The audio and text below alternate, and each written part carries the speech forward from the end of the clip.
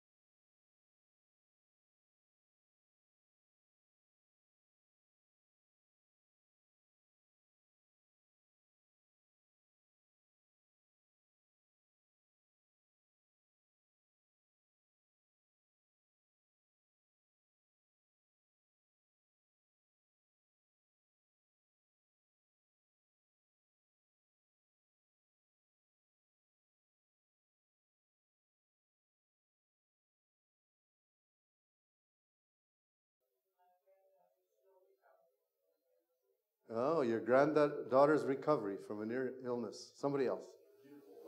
Awesome weather. Yes.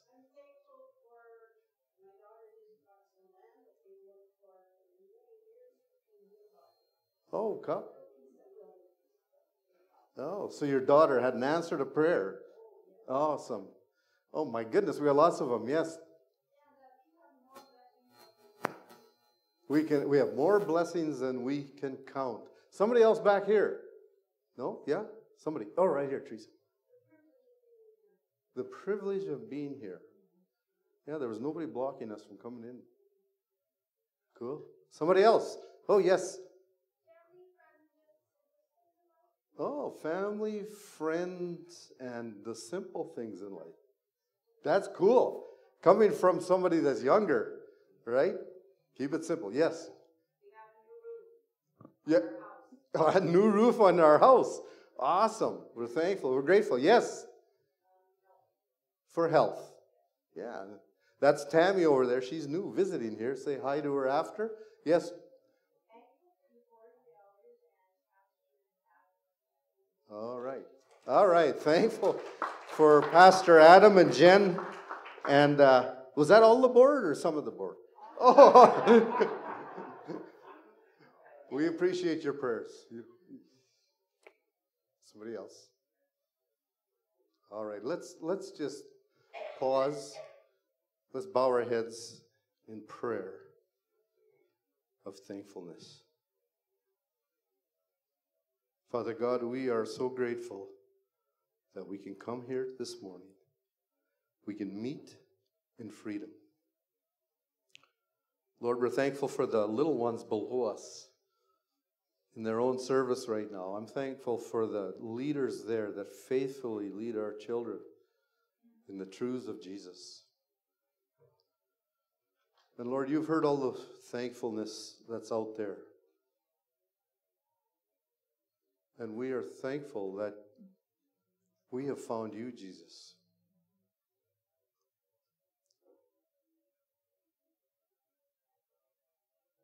Let us not take that for granted. We've been blessed. We pray for our friends that do not know you, that we can bless on them, that through us they would come to find you, Jesus, as their friend.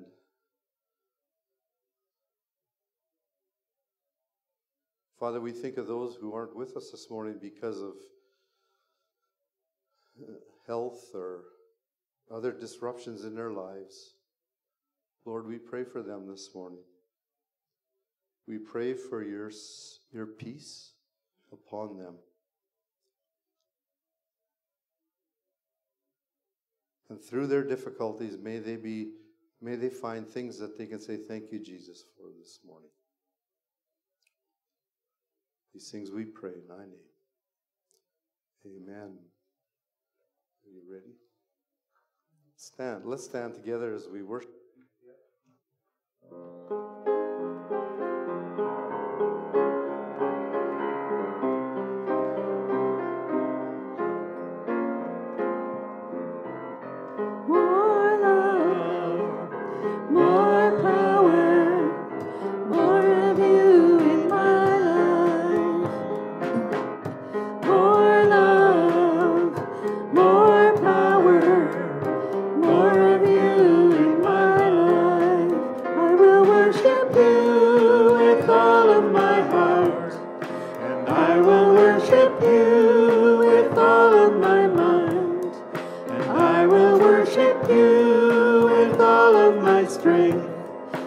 you are my Lord. More love, more power, more of you in my life. More love, more power, more of you in my life. I will worship you with all of my heart, and I will worship you with all of my mind, and I will worship you with all of my strength, for you are my Lord. And I will seek your face with all of my heart, and I will seek your face with all of my mind, and I will seek your face with all of my strength, for you are my Lord. You are my Lord.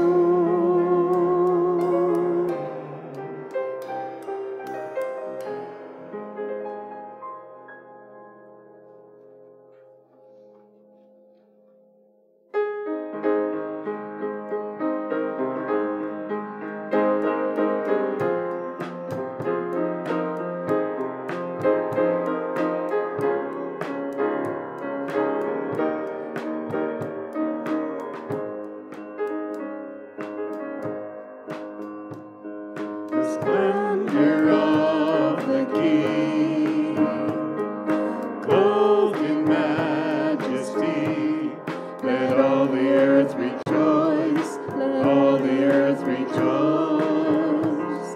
He wraps himself in light, and darkness tries to hide, and trembles at his voice, and trembles at his voice. How great is our God? Sing with me, how great is our God, and all will see how great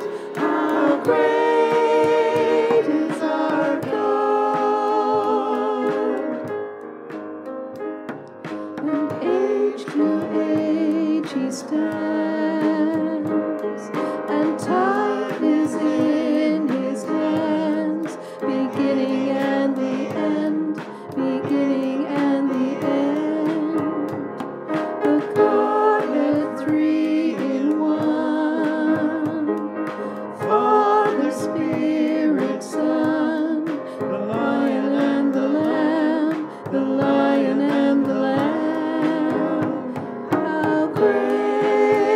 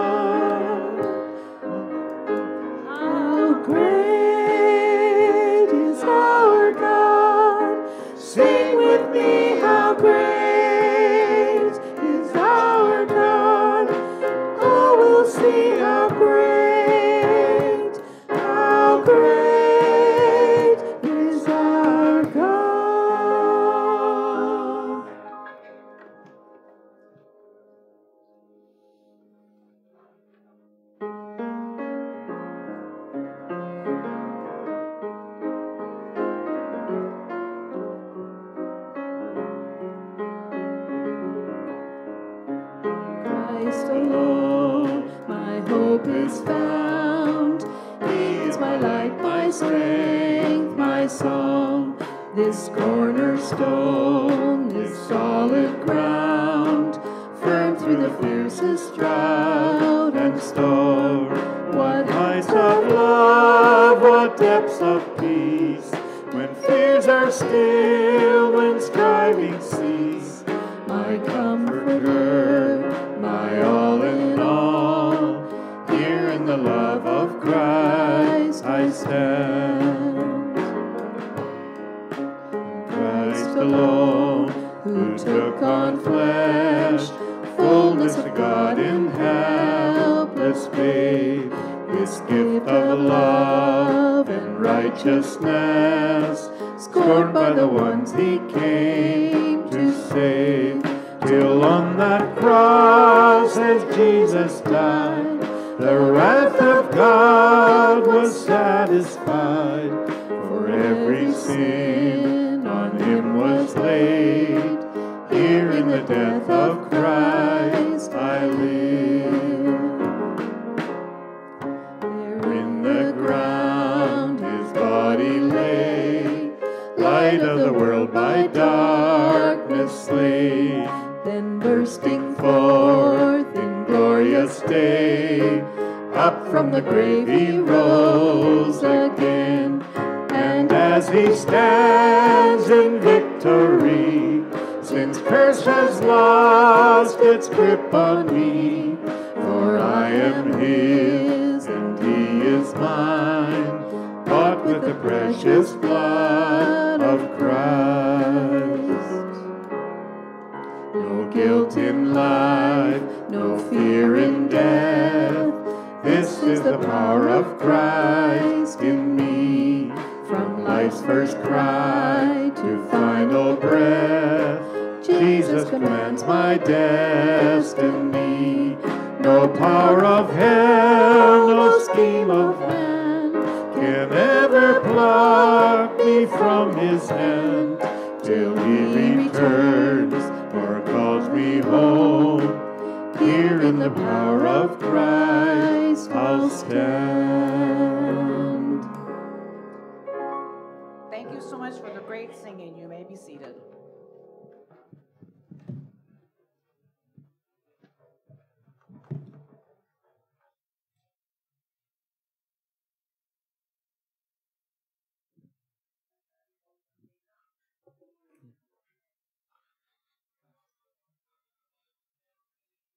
Well, good morning. It is a good day to be thankful. Many things to be thankful for. Friends, health, the weather. We can finish all of our projects in our yards that maybe previous years we couldn't because the snow fell before we were ready for it. Lots of things that we can be thankful for. So let's just pray together again as we get ready to open God's Word together. Father, we are thankful. Thankful that we can lift our voices to you this morning. Thankful that you hear us. Thankful that you care for us. Thankful that you want relationship with us. We know there are many complexities in our lives that go on, but at the end, Father, we just want to say that we are thankful. Thankful to you. Now, open our eyes, open our hearts to hear what you have to say to us today. In Jesus' name, amen. So we've been working through our statement of faith, and I know it's not so exciting in a lot of ways. We may not be thankful for it. But in a lot of ways, we need to understand and know who we are as an Alliance Church, both globally, nationally, and locally. And these statements define and begin the process for us as how we operate as a church family. And so we simply titled it, We Believe, because these are the things that we as an Alliance Church hold on to as the basics, the standards, the foundations of who we are. And today we get to jump into the Scripture, the Bible. And that's a big part of our statement of faith. And for some of you, maybe a bookshelf that you have looks a little bit like this. I was searching earlier this week about it, and how many translations are there? Nobody can agree. Okay, hundreds, thousands. How many different languages has it been translated into? Nobody can agree. The highest I saw was just under 2,000 different languages that the Bible has been translated into. And so the question then comes in, as I've heard from people, how can we trust this book when there are so many different translations, versions of it? Which one is the correct one? Which one has it all together? Which one portrays the message of the original languages closest? That's a loaded question.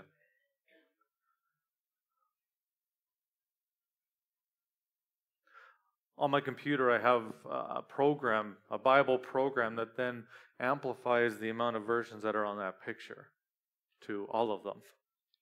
And I have never read all of them, and I don't plan on it.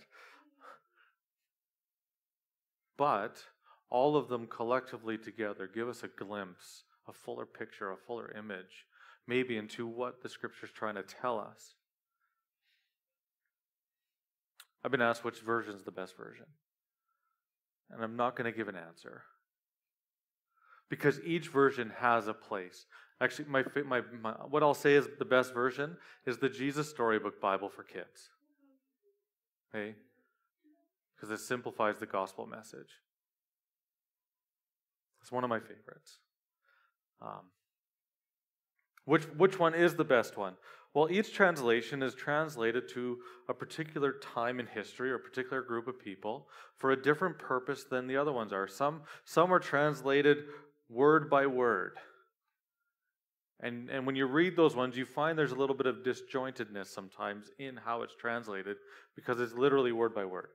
Other ones are voted or translated phrase by phrase. So they'll take a grouping of the words, a phrase that is said in Hebrew or Greek, and they'll translate it into the English language by that phrase so that it speaks as we would speak, so to speak. And then there's some that are a mixture of the two. And then there are some that are further down the line than others, and it just, there's a lot. And it is good for us to read multiple, to get a larger picture, a clearer picture of what is said. In Scripture, in the Bible, that we see all these different words for what it's called, and they're up here behind me. These are all found in our Bibles. For descriptions of what it is, the book of the law, you find that in the first 5 books in the Pentateuch. That's what those first 5 books are called, the book of the law. The law of the Lord, Scriptures, truth, words of the Lord, gospel, living words, the scroll, word of God, holy Scriptures, message of Christ, sword of the Spirit, word of life, and we've added more than just those, right? I remember when I was a teenager growing up, and I was in youth group, and they said, you guys got to read the Bible, brief instructions before leaving earth. I was like, that is weird. I was new to church at the time when I heard it for the first time, and it was strange, it was weird, but it is true, right? It gives us instructions to live by, ways to live life, who to follow, and then in turn, our lives would look much different. So, what is our statement? Our statement says this: the Old and New Testaments, inerrant as originally given, were verbally inspired by God and are a complete revelation of His will for the salvation of people. They constitute the divine and only rule of Christian faith and practice. All that to say, all those words, brief instructions before leaving earth. Simplified, right? There are some words that I want us to look at that we find in that description, and we'll see them on the screen here. And the first one is this: the Old and New Testaments, inerrant as originally given. Inerrant means the Bible, we believe in the Alliance Church and many churches, this isn't just the Alliance Church, right? But we believe that the Bible is inerrant, that it is without error or fault in all its teaching.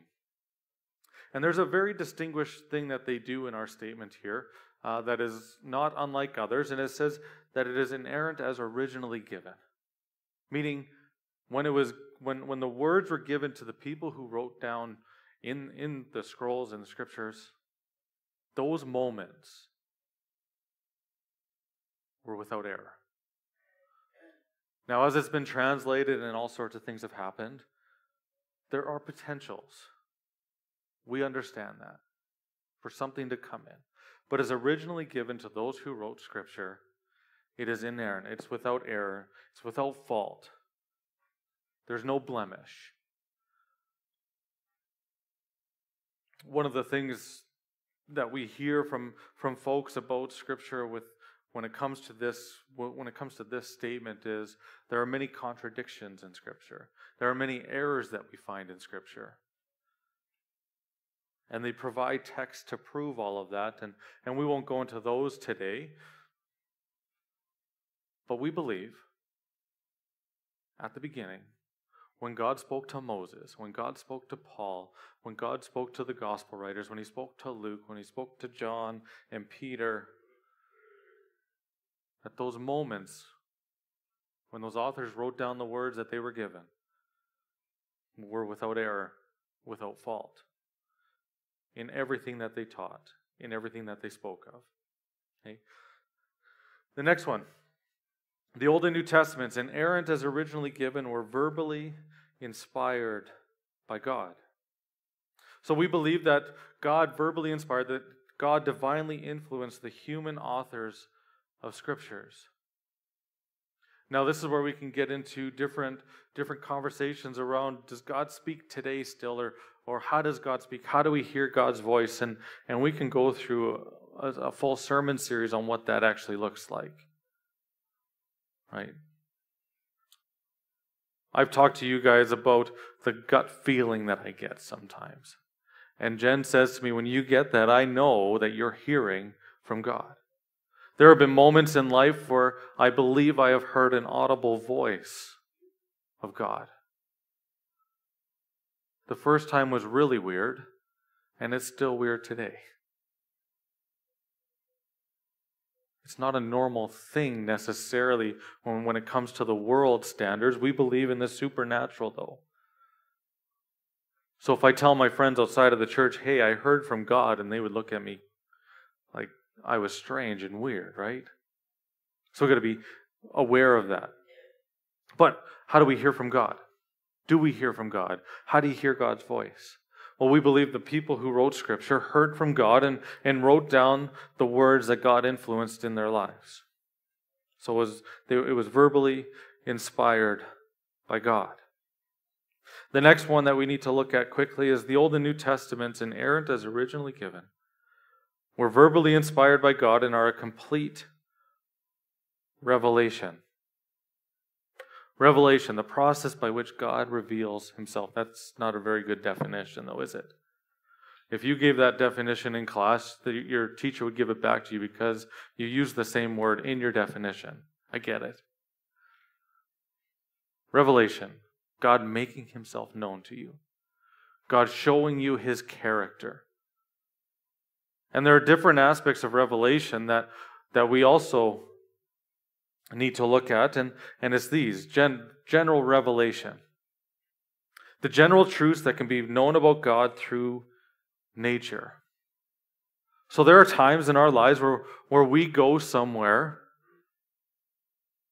and we see something maybe we've never seen in the world, in nature, and we're just overcome with this sense of nobody could have created this but God. When we get to the top of a mountain, we look into the valley, and we look at everything that is there. Nobody could have created this but God. When we walk up to a mountain and see how small we are in the landscape of how big the mountain is, nobody could have created this but God. Jen and I are really excited, and in November we're going to go visit the Grand Canyon. Nobody could have created that but God. In June, when I was sitting at a retreat center, and I was looking out at breakfast time out into the ocean where we were, and I saw some killer whales coming out of the water. Nobody could have created that moment and the beauty but God. When we look into all the fields, nobody could have created that but God. See, general revelation is given to us through nature. To see His majesty, His work of hand, His artistic creativity right in front of us. And it's a beautiful thing when we see it, when we experience it, when we're captured by it. The other one is special revelation, so supernatural communication from God that has been given to humanity. God speaking to us. The Holy Spirit coming and changing our lives is all about special revelation. And those two things together give us that moment, that picture of who God is in our lives. So, we're going to jump to a couple passages now, but I'm just going to reread what our statement says. The Old and New Testaments, inerrant as originally given, were verbally inspired by God and are a complete revelation of His will for the salvation of people. They constitute the divine and only rule of Christian faith and practice. I was asked this week by a mentor of mine to walk through or give us a picture of what the entirety of Scripture is. And I simply said this, and he couldn't disagree, so it was good. Scripture is God's rescue mission for His people. That was it. Now, when I actually do my full interview, I have to go further into detail for it, and we can talk about that another time, but basically, Scripture is God's rescue mission for His people. It's His rescue mission for you. And as we read through the pages of Scripture and we see creation, we see the fall, we see the period in between, then we see when Jesus comes and the redemption of Jesus and the life of Jesus, the death of Jesus, the burial, the resurrection. We have this faith because we get to see all of these things together. And this beautiful picture that God paints for us through Scripture, inerrant as originally given, verbally inspired, and through the revelation of Him. So there are some scriptures that we use to justify our statement, and we use different passages to justify every statement that we have with the Alliance Church, and this is a couple of them for us this morning. I am keeping up pretty good. 2 Timothy 3:16. This is a fairly normal verse, a verse that is well known, and it says this: God has breathed life into all of Scripture. It is useful for teaching us what is true. It is useful for correcting our mistakes. It is useful for making our lives whole again. It is useful for training us to do what is right. So there's a lot in there for us. And as I've mentioned before, I typically read from the New International Reader's Version, which is written for our kids downstairs, because it simplifies it. And maybe I do it just for me, but I know some of you also need it simplified. Okay? But that's why I read from this version, because it just simplifies the truth in a way that we can understand it super easily. So, God has breathed life into all of Scripture. That's part of our statement. It's part of who we are. It is useful for teaching us what is true.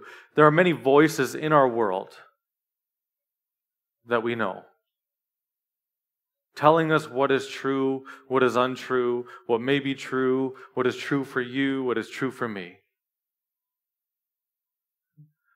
We often hear this phrase, do what is right by you. But because it's true for you doesn't mean it's true for me.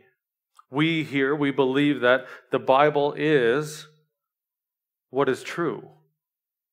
And what we find in it is true, not only for us, but for each one of us here and each of us outside these doors.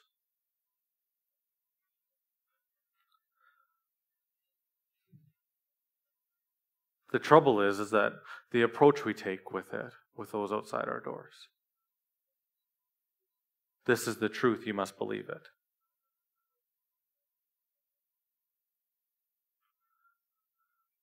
You see, Scripture also paints other pictures for us. We may think it's true, and that is good. It's a beautiful thing.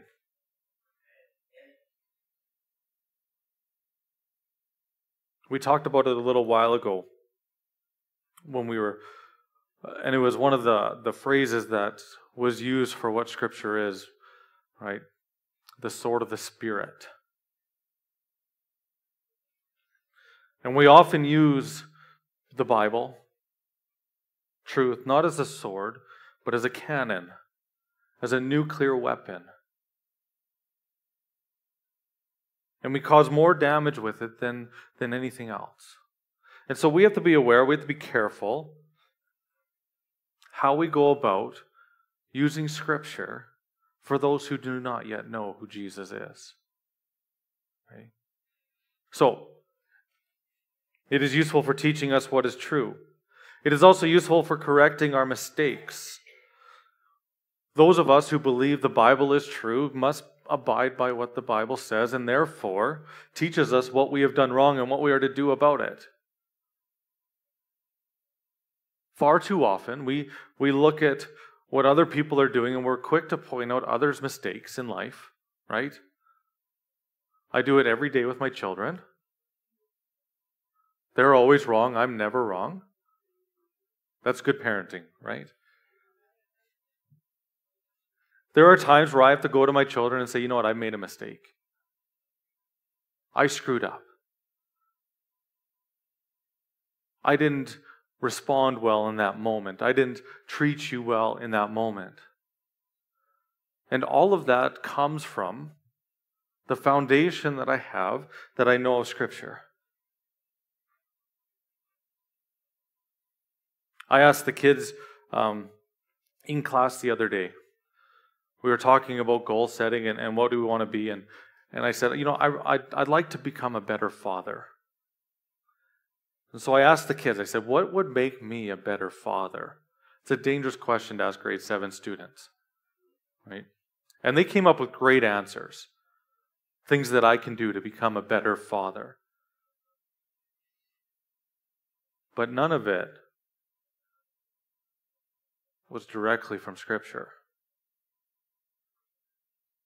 It was through their experiences with their own dads, good or bad, that said, this is what you can do to be a better dad.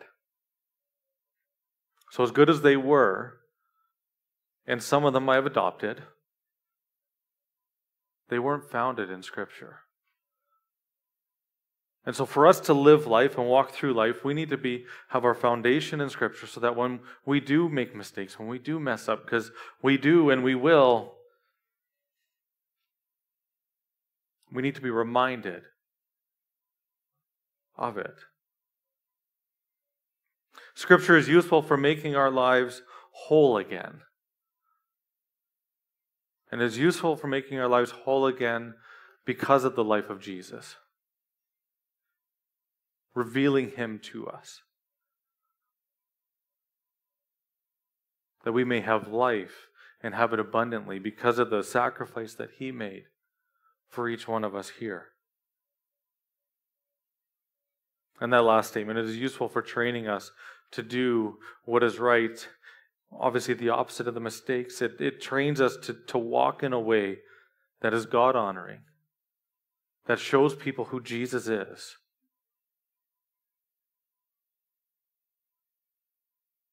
Allows us to be the light of the world, the salt of the earth.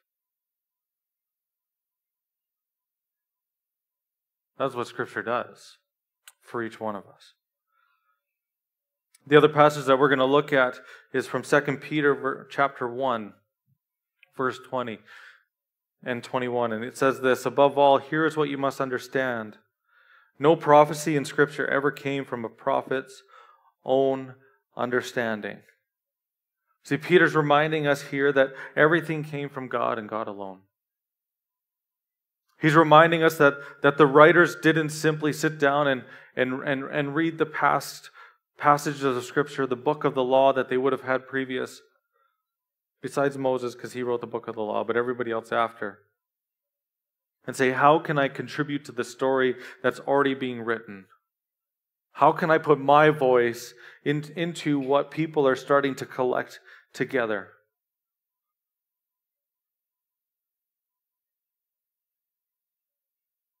How can I be a part? I feel like I'm missing out.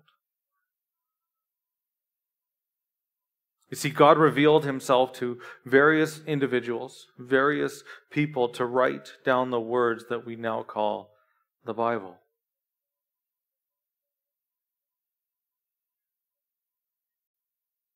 But like you and me here today, they were vessels of a greater mission that God had for them. We're not penning the words of Scripture anymore, but we're taking it to the world.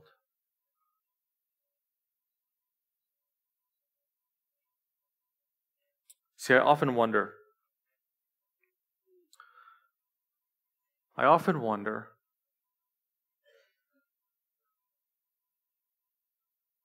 we're jealous. And you're like, well, of course we get jealous about things. But I often wonder if we're jealous about the roles that we have that God has given each one of us. I often wonder if we look at the platforms that we have that we say, God, I wish I had more. God, I wish I was like this individual, that individual. God, I wish you gifted me like that person. That would have been great.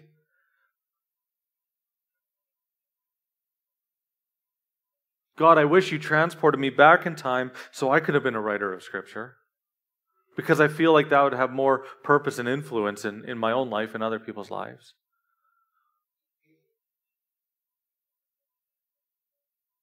See, God revealed himself to specific people at a specific time to write down the words of Scripture, not because they were better than any of us. In fact, many of the folks that we know who wrote Scripture actually didn't write the actual words. They told it to somebody else who could write. Think about that. God used people, many of whom couldn't even pen the words that God was giving them. All they could do was vocalize it, and somebody else had to transcribe what was being said to them.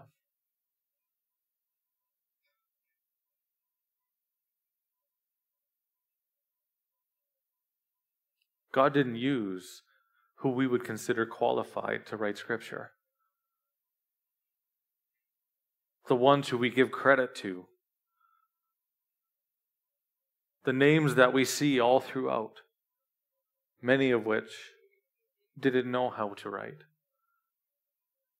But they could sure talk. And so they got people who could do the work that they couldn't to form what we know today. Peter goes on to say it never came simply because a prophet wanted it to. Instead, the Holy Spirit guided the prophets as they spoke. So prophecy comes from God.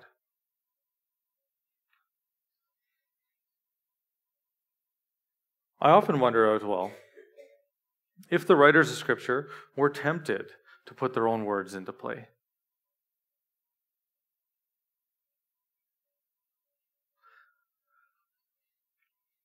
Will people catch on if I put something different in there? If I just throw something right in the middle, will people realize it? You know, sometimes with the grade 7 classes, I'll often just throw something right in the middle of class that doesn't have to do with anything we're talking about, just to see if they're paying attention. More often than not, I find out that they are. And then they're confused as to why I'm talking about what I'm talking about. But that'd be my personality coming into play. Let's see if I can disturb the moment.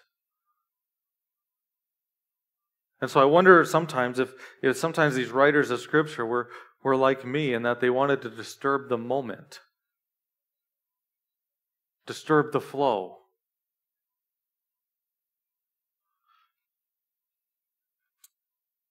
Obviously, when we read this, we know that they didn't do that. But I wonder if that temptation was there.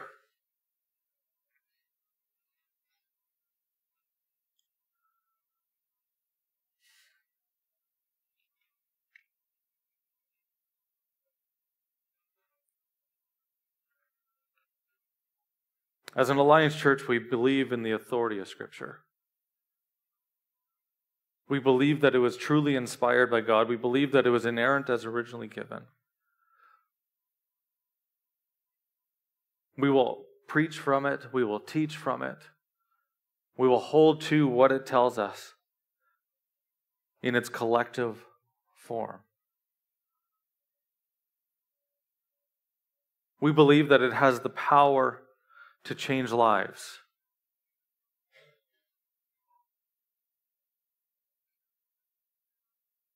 And as Scripture tells us, we believe that it is there to correct us, to teach us, to rebuke us.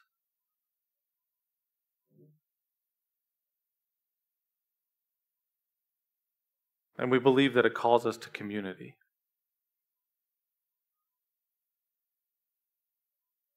And so again, church, we're calling you to community, not only to live by these words, not only to read these words, but to take these words to the ends of the world.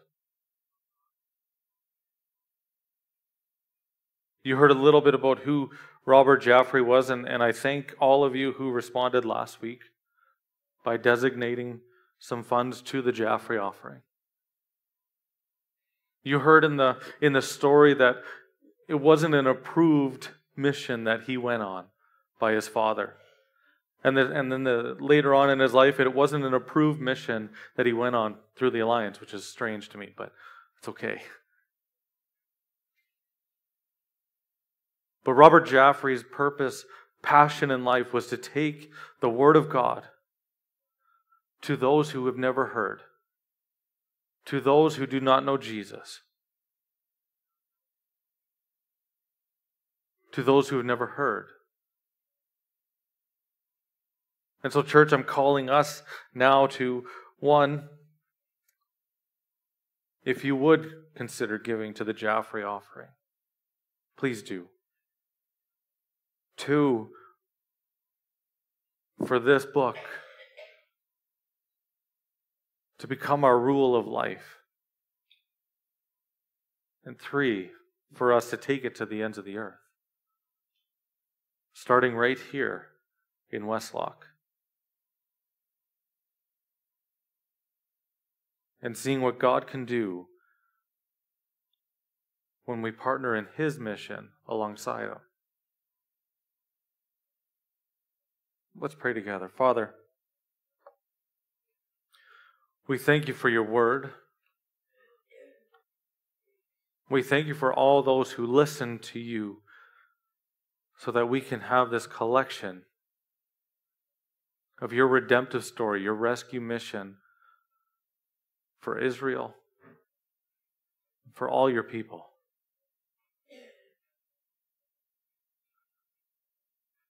We thank you that you brought each one of us here this morning. We thank you that you desire to speak to each one of us, whether it's through your word, through nature around us, through a direct voice, through community. Father, we thank you that we can worship together, that you call each of us by name. Hear our praises to you now. In Jesus' name we pray. Amen.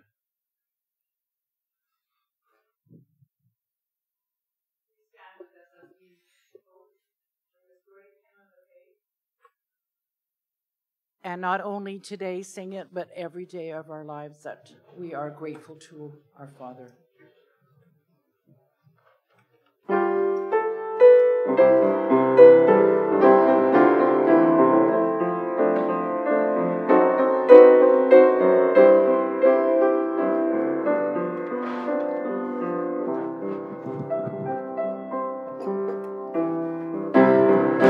Thy faithfulness, O God, my Father, there is no shadow of turning with thee.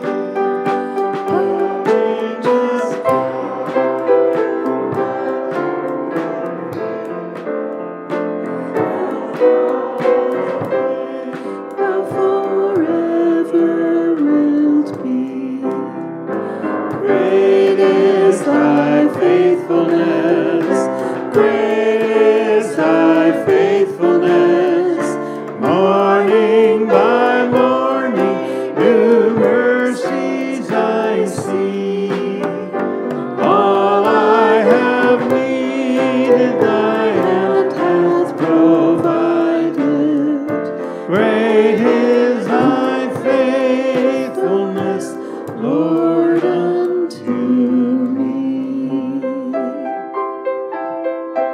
Summer and winter and springtime and harvest, sun, moon, and stars in their courses above, join with all nature in manifold witness to thy great faithfulness, mercy, and love. Great is thy faithfulness, great is thy faithfulness. Morning by morning, new mercies I see. All I have needed, thy hand hath provided. Great is thy faithfulness, Lord, unto me. Pardon for sin and a peace that endureth, thine own dear presence to cheer and to guide, strength for today and bright hope for tomorrow, blessings all mine with 10,000 beside. Great is thy faithfulness, great is thy faithfulness. Morning by morning, new mercies I see. All I have needed, thy hand hath provided. Great is thy faithfulness, great is thy faithfulness, great is thy faithfulness, Lord, unto me.